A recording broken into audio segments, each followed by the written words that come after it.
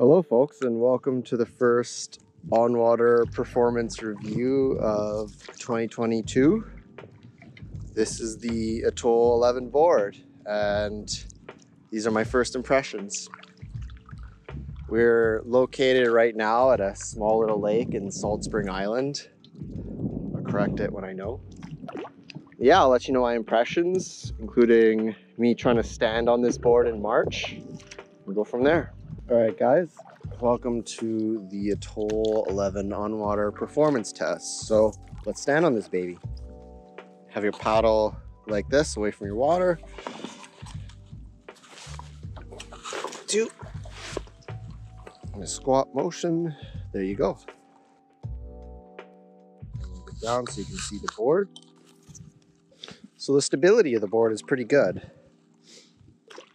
Like, I don't feel any weird correcting or that I need to do with my feet. Now we're gonna do the tracking of the board.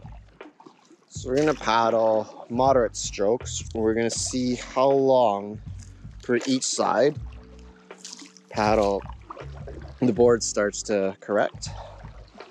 So let's see, 1, 2, 3, 4. I must say, for its fin setup, I'm actually kind of surprised that it tracks as well as it does. The board, its 2 support fins are plastic and they're mounted onto the board instead of iRocker and Nixie that are fins that you can detach. Now we're just going to do some simple maneuverability strokes. So just some little simple side strokes, kind of like this. Feels pretty stable throughout.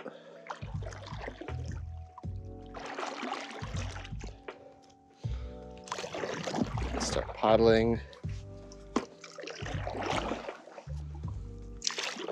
Now, the big question is, how will this board feel during a sweep stroke? So let's find out.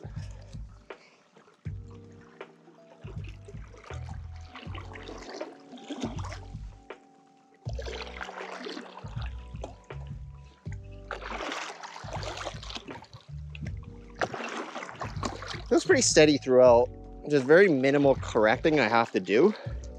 Like I find with the Nixie board that I have, sometimes there's little just sudden little corrections you have to use with your feet. But this, for the most part, felt like a pretty stable platform to stand on while you're doing that. As you can kind of see down there, I have some friends that are visiting me. I'll call them Gary and Lisa. They seem sort of chill. Oh, he's looking at me. Okay, maybe I'm in their territory, so we'll just take a little correcting turn here. Don't want to get attacked by geese today. There's also swans. You can kind of see down there, which is pretty interesting. All right, now we are going to do a speed test to that dock right over there and try not to disturb the swans. So let's go. Starting from a standstill. I'm not going to be pushing too hard because it's like in the middle of March. I don't really want to fall in. So we're just doing like fairly standard strokes, sort of powerful strokes, but again, it's like the middle of March and we're in Canada here, so don't want too much crazy things to happen here, you know?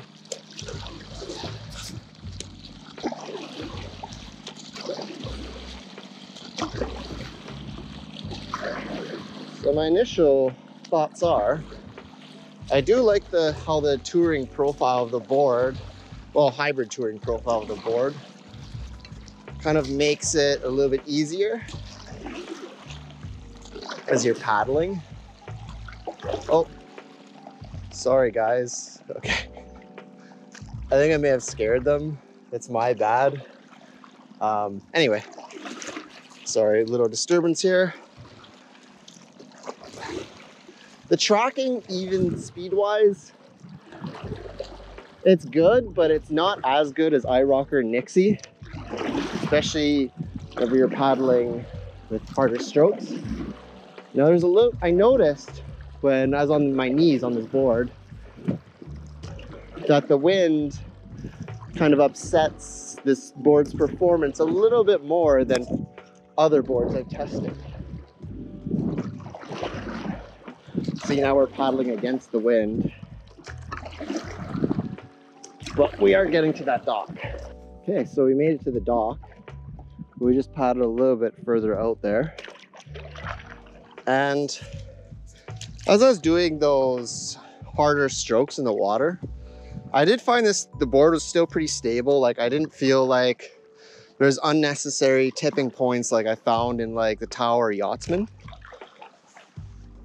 But it performed pretty good.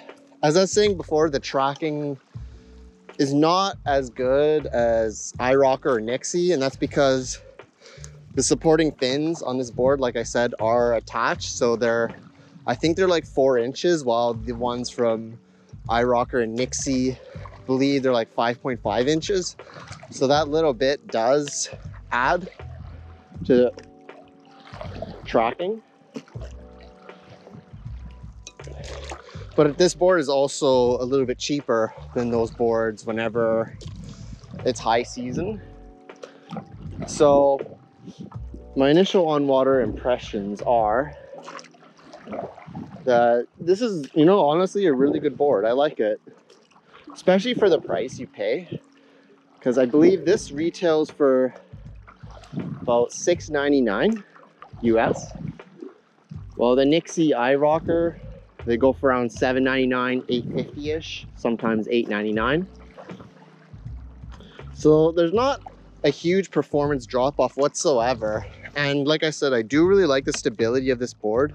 It's definitely better than any Amazon board I've tried. Like, stability is about the same for me as Serene Life, but you can motor in this thing way better, and I'm sure you could pack it up with a lot more gear just because it's built better.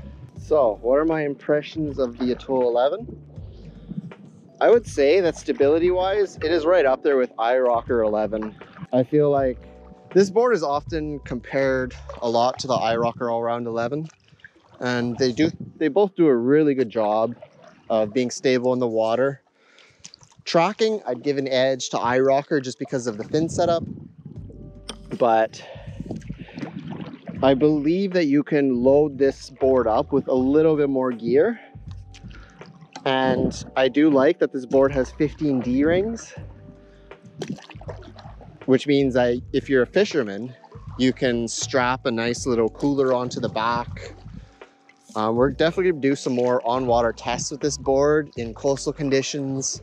One last thing I forgot to talk about is the paddle. So what do I think of the paddle? I'll give you a little close-up view right here. If you looked at my on-water performance video of the tower, you may notice that this paddle is very similar. Now, I suspect that the people who make the paddles, they got it from the same factory. Don't quote me on that, I don't know. But overall, the paddle is good. It's a bit heavier than the Nixie and the iRocker paddle, but it's not a deal breaker. It's definitely better quality than the Serene Life paddle because it's not aluminum. It's made of carbon fiberglass with sort of a composite finish, so you can kind of see. So yeah, the paddle's pretty good. So would I buy this as a first board? Yeah, absolutely. It might clock in a little more expensive than the Amazon boards, but I think that this is a great pick. And stability wise, like, I'm pretty cautious because it's in the middle of March and the water is pretty cold. So I don't really want to fall in.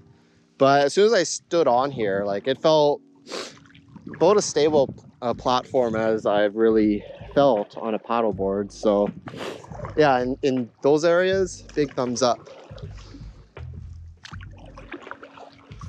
The only downside I'd say that I think iRocker, or sorry, that Atoll 11 could use is they could use some mounting points, just like how Nixie or iRocker have.